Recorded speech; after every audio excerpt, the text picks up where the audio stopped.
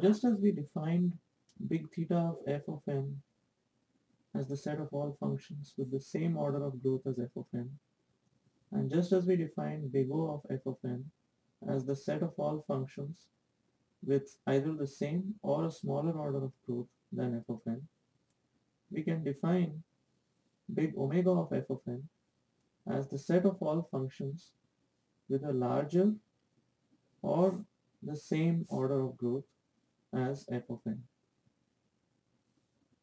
For example, the set big omega of n square is going to contain the function n square because n square has the same order of growth as n square.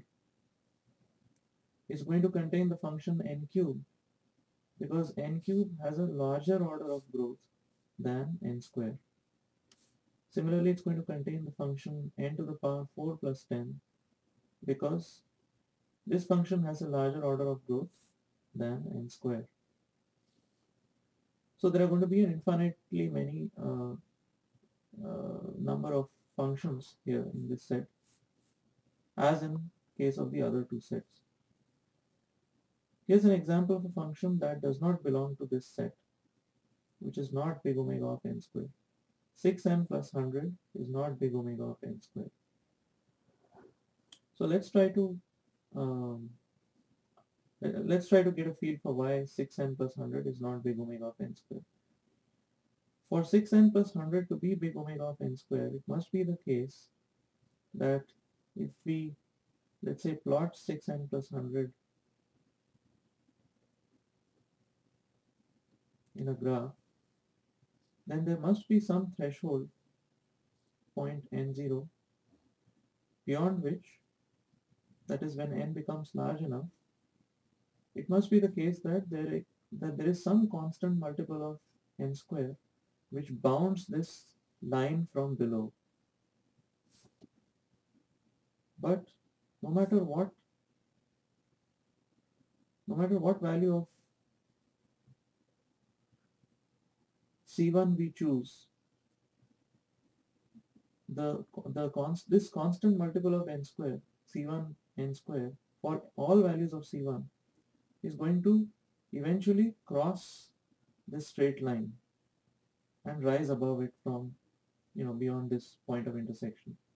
So C1 times n square is always going to overtake 6n plus 100 no matter how small the value of C1 is. As long as C1 is greater than 0, it can never bound this straight line 6n plus 100 from below.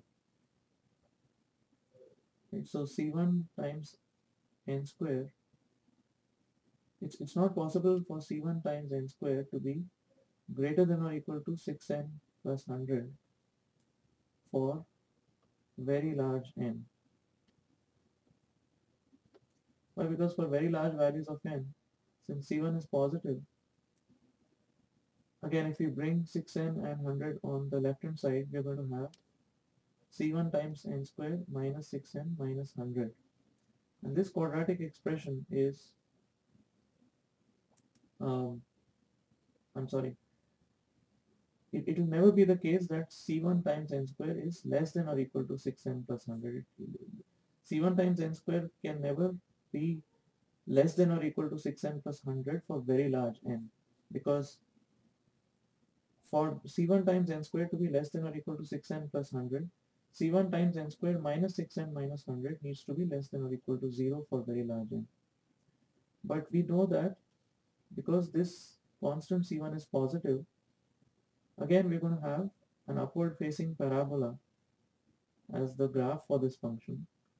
And as you can see on the right side, as we increase the value of n, the value of the function is going to go on increasing indefinitely, because these two lower order terms are going to become insignificant relative to the value of this dominant term. So for very large values of n, the value of this function is going to approximate the value of the first term itself, which is the dominant term. And the dominant term is highly positive. So it's not possible for these two lower order terms to bring down the overall value of this expression to some negative number. And so that's why no matter what value of C1 you choose, we cannot bound 6n plus 100 from below by c1 times n square, and so 6n plus 100 does not belong to big omega of n square. On the other hand, if you take a function like n cube belongs to big omega of n square, because n cube belongs to big omega of n square because there exists a constant c1 such that there exists a positive constant c1.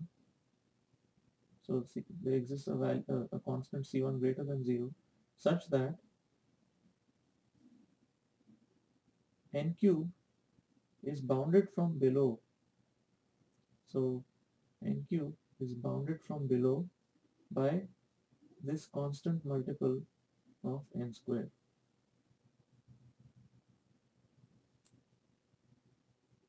Now, this is obviously going to be true under what conditions? So we can cancel n square here with n square here.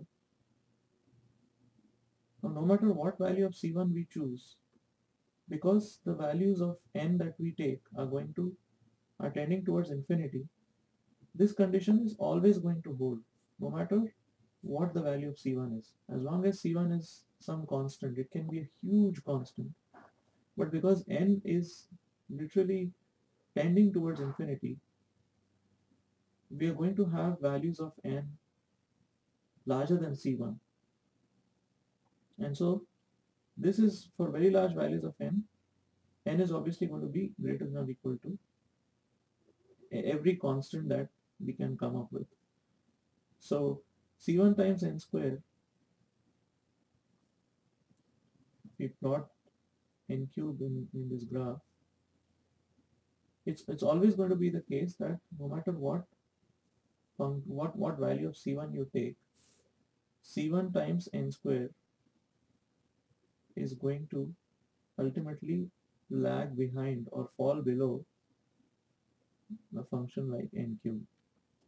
And so n cube is always going to be bounded from below by c1 times n square as n becomes large enough. And that's why n cube belongs to big omega of n square, because n cube is bounded from below by a constant multiple of n square. Here's the formal definition of the set big omega of f of n. Again, this definition is completely analogous to what we saw previously for big theta of f of n and big omega of f of n. So the set big omega of f of n, just like the notations for big O and big theta, is the set of functions t of n such that there exists a constant c1 greater than 0 such that t of n is bounded from below by a constant multiple of f of n for large enough n. So whenever t of n is bounded from below by a constant multiple of f of n beyond a certain value of n, that t of n is going to belong to this set omega of f of n.